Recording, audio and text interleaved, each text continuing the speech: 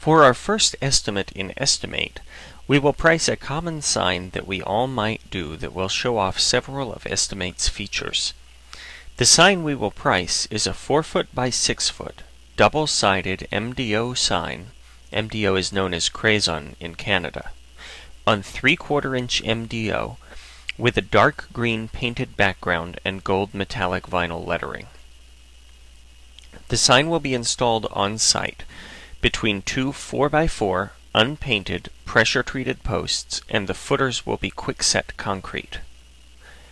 The sections of the software we will use for this are the new estimate screen, the vinyl signs screen, the retail items screen, and the other screen.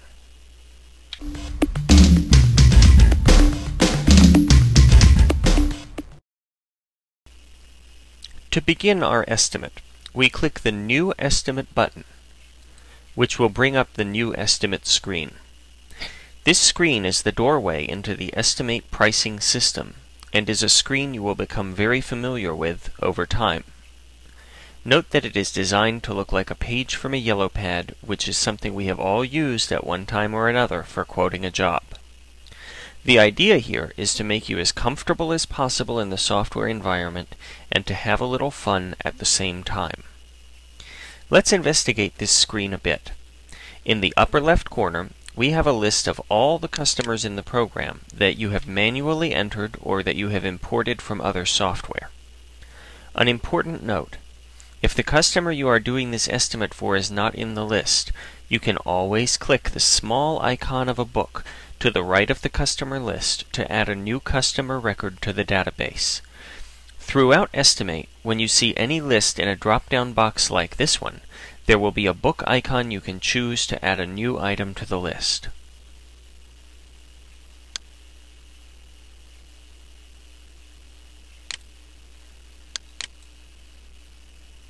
Just below the customer list is a place to enter the name of the person who requested this estimate from your shop. Note that when you select a customer's entry, the contact name, which is taken from the customer database, is automatically filled into this field, but you can change this for the individual estimate.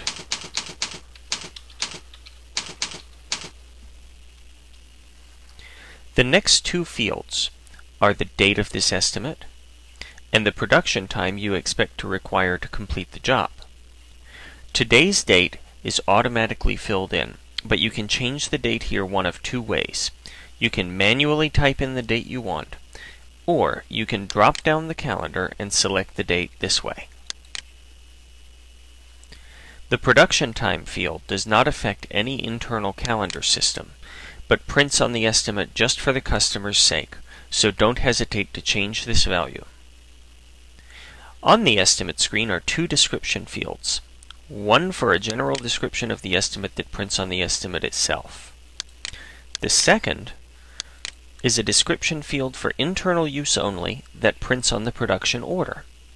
This allows you to communicate privately with your crew about the sign work being done in a way that the customer will never see.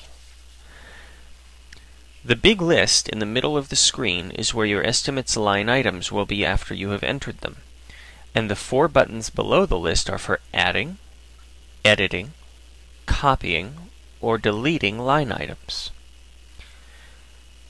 This box is where you select a salesperson for this job, and underneath that box is one for selecting a discount if this estimate warrants one. Neither of these boxes are required. The four buttons on the bottom are for saving the estimate, printing the estimate or associated reports, closing the estimate, or converting the estimate to a job. The fifth button is for accessing the software's help file. And that's how we complete an estimate. We now have an MDO sign painted dark green with metallic vinyl, double-sided, and installed on site for our customer. The price here is based, of course, on our local market in Asheville, North Carolina. Your price will be based on your market. Now we will save our estimate by clicking the Save button, which after saving turns into a Delete button. Once you've saved an estimate, you don't have to save it again, as the changes you make are automatically applied as you work. And now we'll click Close to close our estimate and put it away.